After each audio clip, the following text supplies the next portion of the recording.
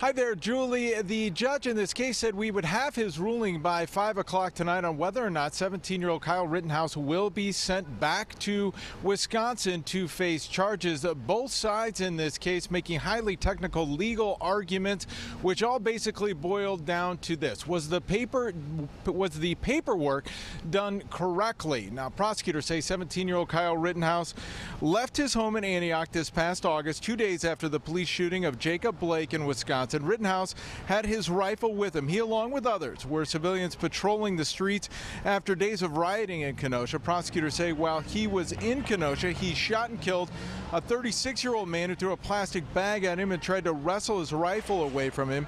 And then while he was trying to get away, he tripped and fell and was hit by a 26-year-old man with a skateboard who also tried to take his rifle. Prosecutors say Rittenhouse shot and killed him, as well as wounded another man who was holding a handgun.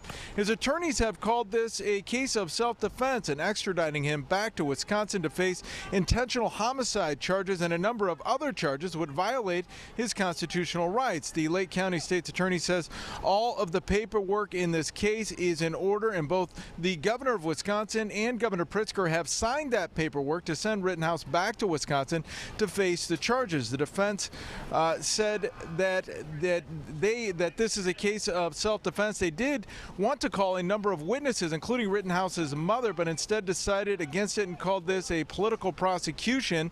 And since the paperwork is not in order, the teenager should go free today. Now, this would be highly unusual if the judge does rule in Rittenhouse's favor in this case. Just talking with people in the courthouse here, no one could remember any time recently when an extradition case actually went this far.